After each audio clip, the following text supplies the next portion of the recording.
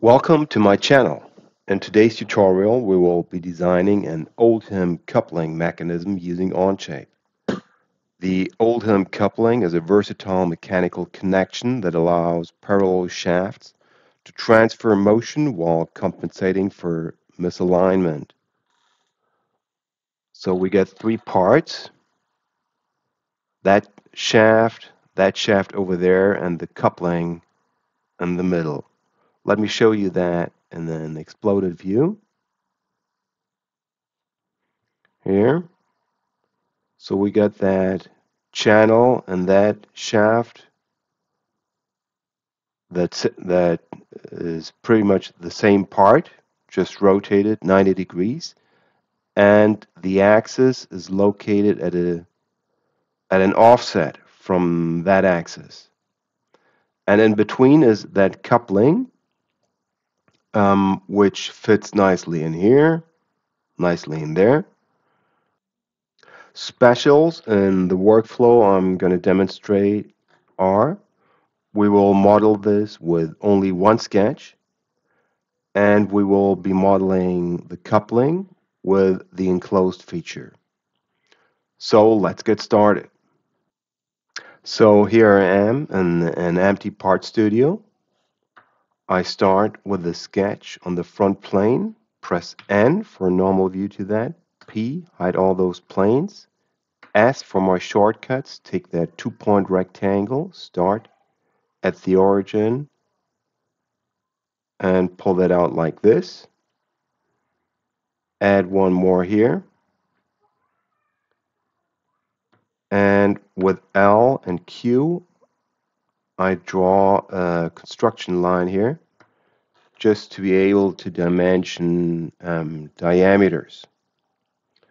So I start dimensioning, take that edge and give that a 44 millimeter dimension. Take that one here, give that 18. And now for those diameters, I take that edge, go over here, click, and give that an 18 millimeter. And for that one here, I do the same thing and with 88. All right, so we get enough to rotate those two profiles to get that first shaft. But in that very same sketch, I want to define the channel here. So I pick that endpoint here, go over here, click here, and dimension that with that same 88 dimension, and give it a height of 6 millimeters. And believe it or not, that's enough for our three parts in terms of sketching. Okay, I exit that sketch, I go into revolve, take that face, that one, and that one. Axis is that one. I accept that. Rename my part, my solid part, first shaft. And just give it some distinct appearance. That one. I make that sketch 1 visible again. And now I'll go into the extrude command, hover over that cylindrical body, go to select other, take that face here, do that once again here, select other here. Then the remove option with a symmetric option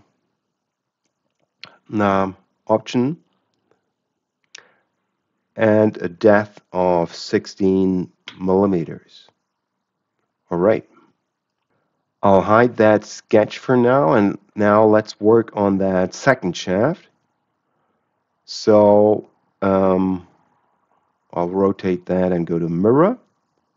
Take that part over that mirror plane as a new body. I will rename that part second shaft and change the appearance of that to yellow. All right. Next, let's take that transform command here. Pick our second shaft, rotate that around that axis by 90 degrees. Accept that. All right, we get that here. Let's do that one more time with a transform feature. Pick that part, translate by X, Y, Z. Here, that's the Z axis. And let's move it minus 6 millimeters. Okay. Next, let's make a surface, a ruled surface from an edge.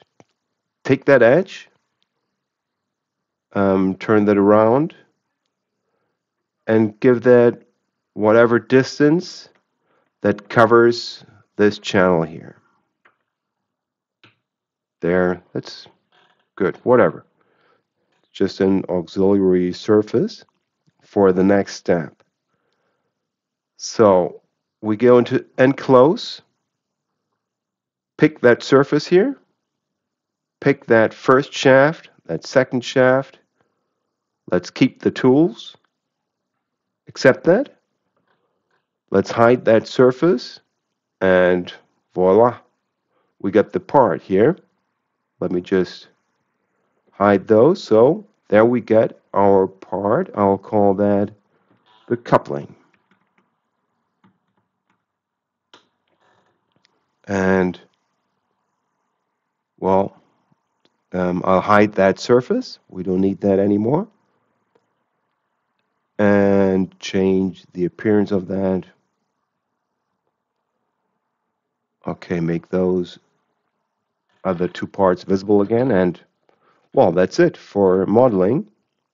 So we can switch to the Assembly tab, go to Insert, take our Part Studio with all members, and place that. Well, I just remember that I applied some chamfers to that for aesthetics. So we go back to the Part Studio, to chamfer 4 millimeters, pick that edge, that one here, that one, and that one. All right. Assembly, there, we got our parts. Let's pull those apart from each other. And let's define that first mate here at the origin. Accept that. And now with the revolute mate, I hover over that edge, pick that, Z-axis turning that way. That mate connector, maybe we turn that around. Okay. Exit that just to see what that does. Animate it.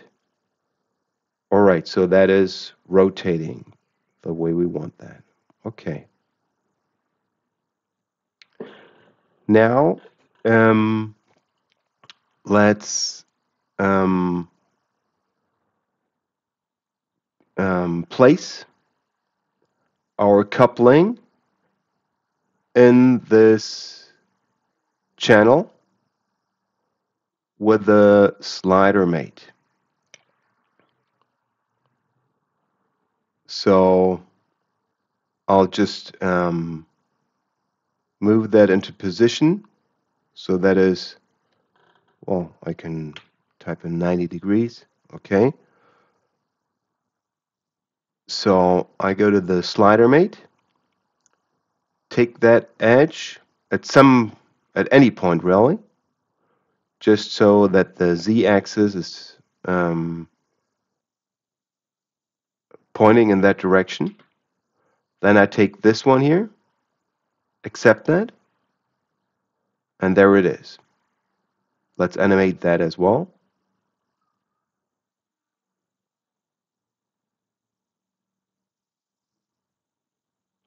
All right, so that as well does what it's supposed to do.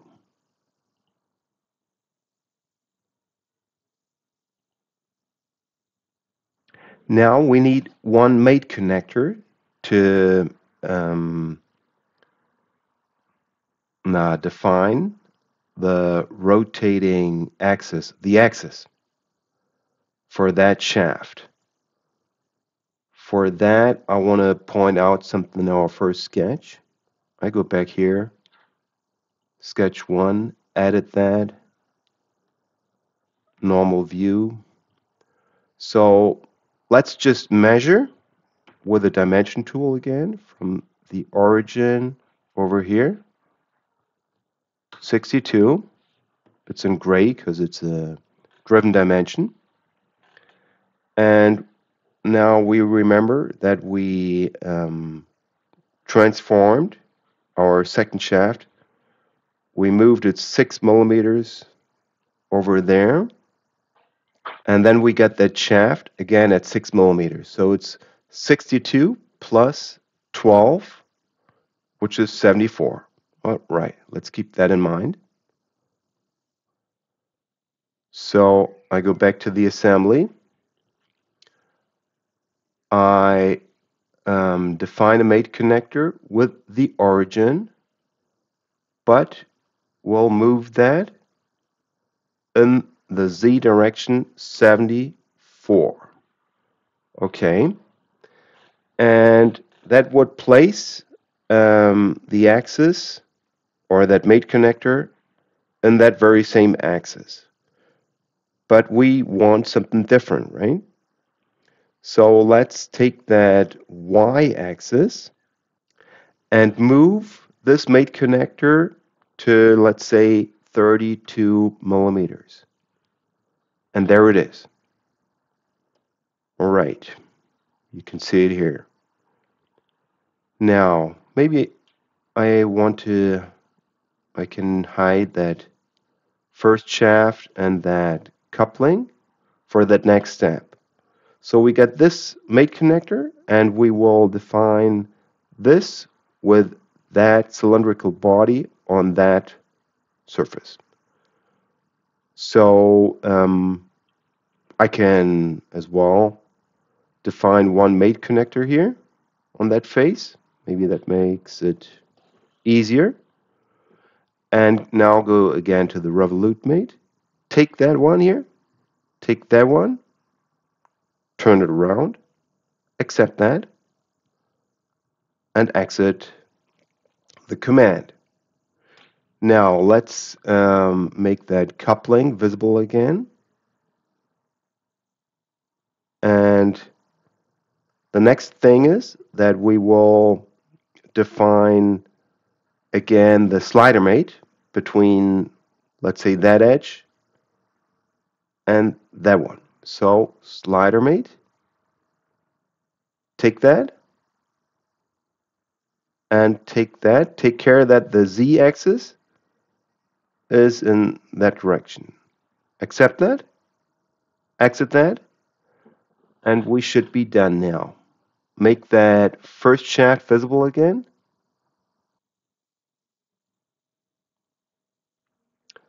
And turn it around. Go to the revolute and animate that.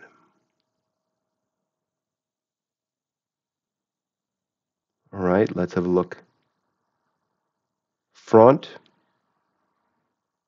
So we see this is shaft 2 is revolving, shaft 1 is revolving, and coupling, well, is doing the two things on the two axes at the same time, right? It's sliding, it's rotating. So that's it. We can have a look at that in the translucent mode here. We can press K on the keyboard to hide the mate connectors. We can change the animation. If we want more speed, we go to 200 steps.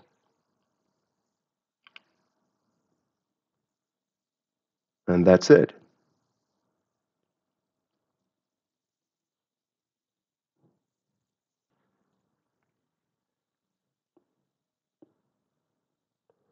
Well, I hope you found this tutorial helpful in understanding how to design an Oldham coupling using Onshape.